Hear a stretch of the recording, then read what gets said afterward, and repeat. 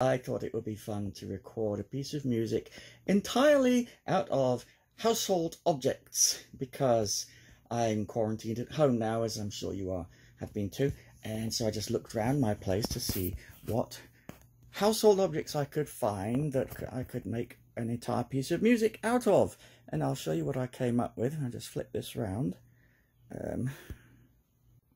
So here is my string bass, which is a broom with a shoelace attached to it.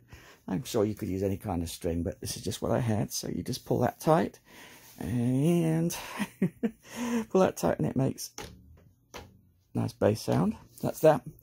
And then I used some glasses. Well, I only had 4 wine glasses, so I had to use other kinds and cups as well. Actually, now I've only got 3 wine glasses because I was a bit enthusiastic with the last chord of this piece. And here is my percussion instrument, which is a bicycle bump. I used a teapot and blew into that and got some nice sounds out of it. There's 2 different hoses which you can blow into. Get some like brassy sounds.